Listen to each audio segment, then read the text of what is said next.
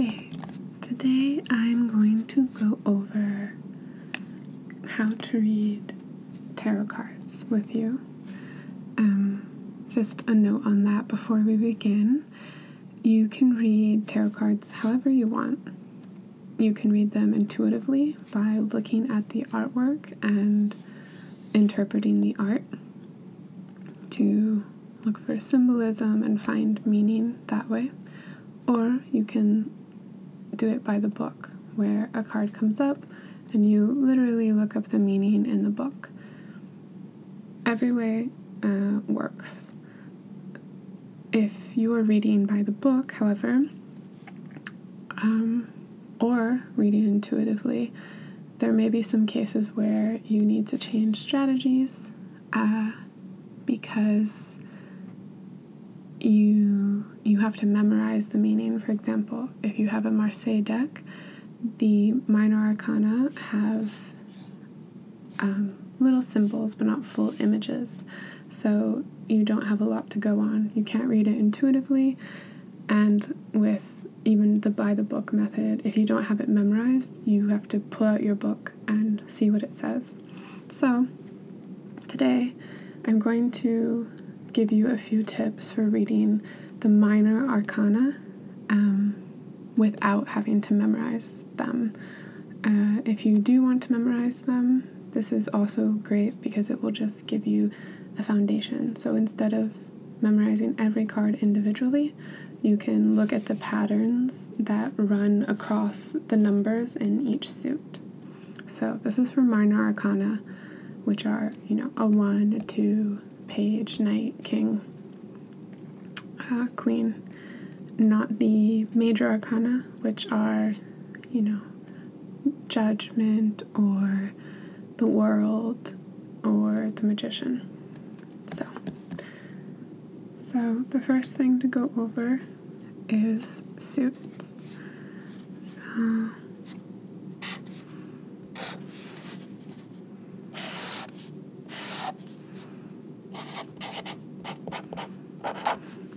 Suits. These are obviously different from the suits you would know from playing cards, but they're related. So let's see. We'll do wands, cups, swords, and pentacles. So the wands look like clubs. Cups are like chalices, swords are like swords, and pentacles look like coins. And the wands relate to clubs in playing cards. The swords relate to spades. Cups relate to hearts, and pentacles relate to diamonds. So just a little tidbit for you there. And if you know about different elements, it might help to know that wands relates to fire, cups relates to water, swords relates to air, and pentacles to earth. And that's just to say, if you aren't aware of elements, essentially that wands are spiritual. So any card that comes up for wands will somehow be related to the spiritual. Cups are related to the emotional, hence it being tied with the heart and playing cards. Swords to the intellectual, and pentacles to the physical. So diamonds representing wealth in a way. And a note that I have for myself on these is that wands often mean to take action. It's a good time to take action, especially if you're doing a one-card draw. Cups mean listen to your gut. Swords mean make a plan. So just don't worry, use your head, make a plan. And Pentacles, use common sense, which I know can be difficult sometimes. So that gives you an overview, so that when you pull a card, a minor arcana, you can have an idea of where it's going without even looking up the number or that card in particular. So next we have to go over numbers.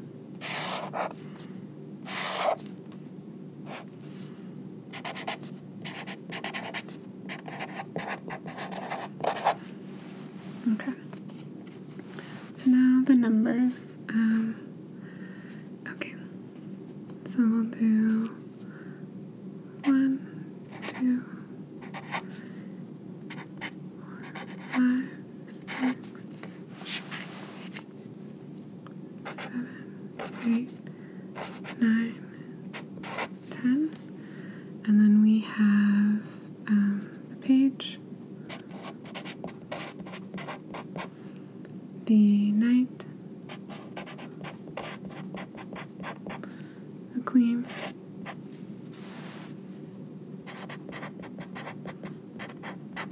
and the king.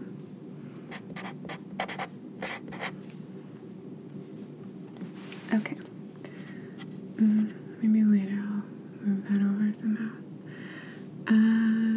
Okay, something to know about numbers before we get into each one is that even numbers tend to mean stability, which makes sense, right? Because it's stable, it's even, or plane. It's a plane field. And then uneven, you could say instability, but maybe a more neutral way is that they relate to change.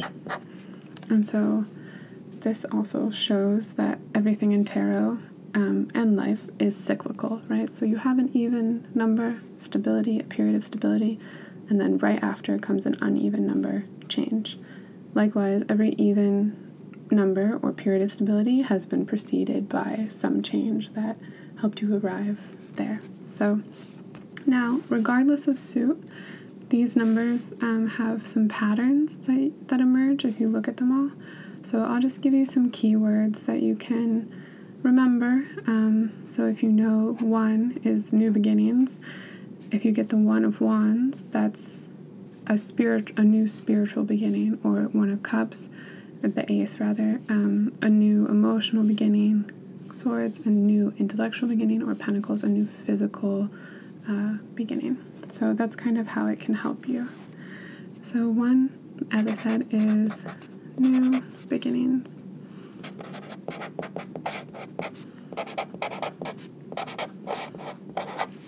So that which is about to take form. Then we have 2. So this is related to balance and also choice. And duality, a crossroads, a decision that has to be made. 3 is initial achievement.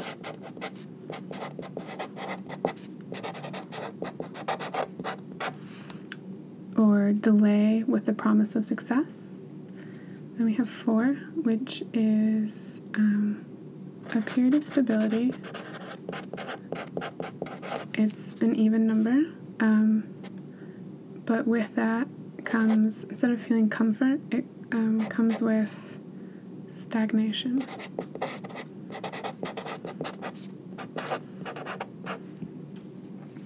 Then 5 is instability. This is true for all even and odd numbers, but these two especially. So instability, and with that, expansion. So Sometimes when we hear a period of stability, we think that that's a positive thing, and it certainly can be, but stagnation is not, right? Similarly, when we hear instability, we think that that signifies instantly some kind of negative experience, but with that comes expansion, so the room to grow, the space to change, a new cycle, right? So then 6, we have another even number, so relaxation, and also a period of adjustment, or harmony, and with the adjustment comes the ability to transcend difficulties. Then for 7, we have reflection, so looking behind and ahead, reflection and discovery. So wanting something, right? If you think about the 7 of Cups card, often it is portrayed with 7 cups, each with something different in it. Something's good, something's bad. So reflection and discovery. Or also wisdom comes with the reflection, and I have as a note to myself here, faith in the unseen. Then we have 8, which is recognition and movement. So positive change, or the possibility for action. 9, we have completion in a way, with fulfillment. I think there's an L, right? Fulfillment. But it's an uneven number, and so it's the idea of completion and fulfillment there, but another plateau awaits. There's more ahead, and there's a looking ahead here. Whereas 10 is completion with abundance. So even though these are both completion, both towards the end of this long cycle of building up to something, 10 comes abundance. You're fully realized here. Then we have these guys, the page, the knight, the queen, and the king. So a page is for conceiving an idea. Conceive an idea. The knight is to act on an idea.